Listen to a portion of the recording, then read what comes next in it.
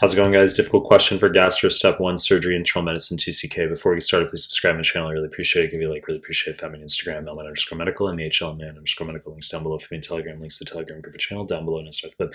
49-year-old man brought to emergency by his wife 30 minutes after abrupt onset abdo pain, where he feels like he was kicked in the abdomen. He has a history of abdominal pain after meals, for which he takes over-the-counter antacids. Vitals are temperature 100 Fahrenheit, heart rate 90, respiratory rate 16, blood pressure 150/95. X-ray of the chest is shown. Which of the following is most likely diagnosis? We have this chest X-ray here, which I jacked off of Wikipedia. Arrowhead pointing to something. I'll talk about this as we move through the question. What's the diagnosis? Choice A, duodenal hematoma, wrong fucking answer. I've only seen this asked once on a surgery form for 2CK, and it was a diagnosis of exclusion, meaning you eliminate to get there. The question was a big 15-line paragraph where they mentioned somewhere in there that the guy had bilious vomiting and that there was blood in the vomitus. And you would say, well, that's the only answer. We eliminate. We say that's the only answer where there could be some form of abdominal obstruction in theory, and that's why the guy probably has bilious vomiting. A hematoma is just a collection of blood. Okay, you're not actively exsanguinating out uncontrolled. You might have bleeding, a ruptured artery as an example, but it's confined to the boundaries of surrounding tissue, and we call that a hematoma. Wrong fucking answer. Choice B, hemothorax, wrong fucking answer. So blood in the pleural space. On USMLE, this will also be a diagnosis of exclusion where you eliminate to get there, and they'll give it to you in the setting of either massive trauma or malignancy. Okay, so they might say that someone has a history of breast cancer or lung cancer, and that there's dullness to percussion on either the left or the right side, and you say, well, that sounds like there's going to be fluid there. You say, well, it's not pneumonia.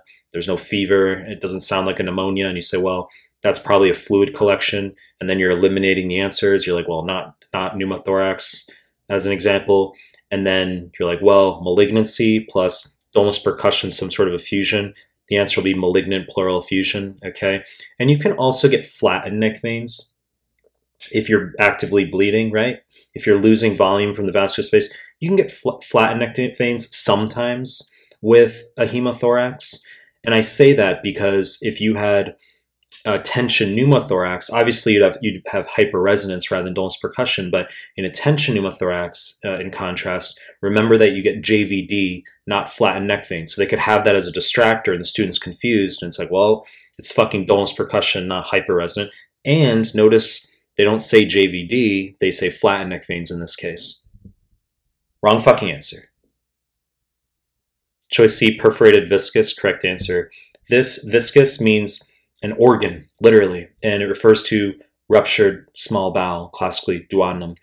And it can be in the setting of a patient who's had a history of duodenal ulcers. Now, in this case, I made it a little bit easier. I said, well, he's had a history of abdo pain after meals, implying that he's had some sort of ulcer history, and now it finally has perforated.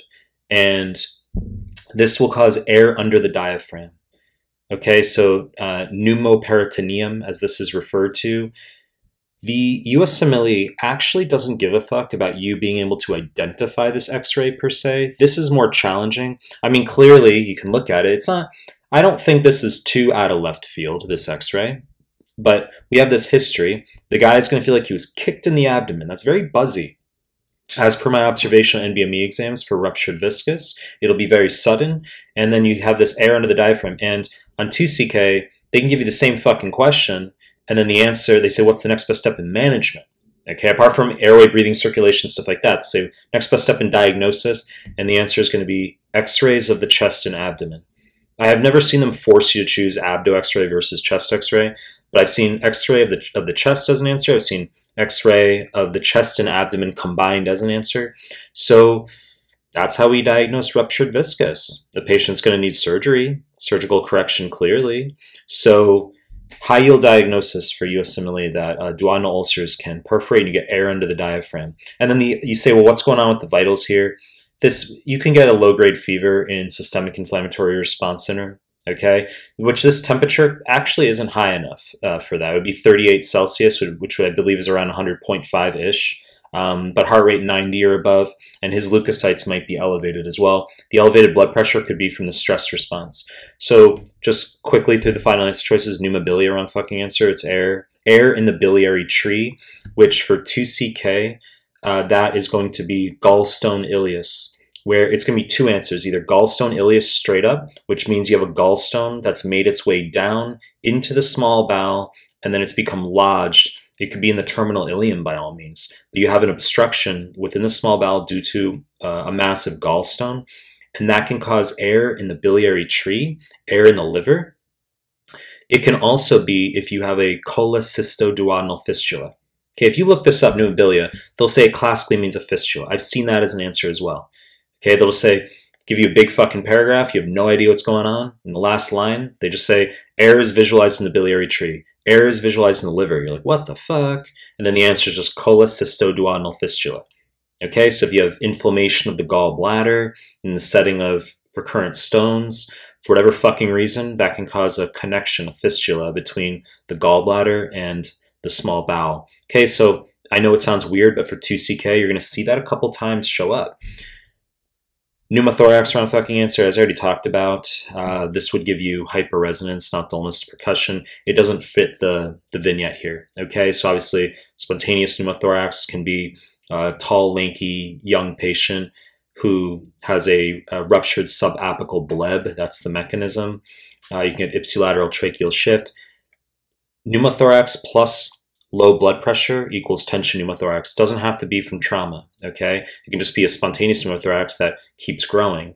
And then you get a contralateral tracheal shift. There's a new 2CK question, actually, where they tell you the trachea is in the midline, and and you're going to get JVD, as I talked about earlier, but they say the trachea is in the midline, and there's massively inflated double lung fields, and it's a bilateral tension pneumothorax. Fucking weird question. Not my opinion. It's on one of the new 2CK forms.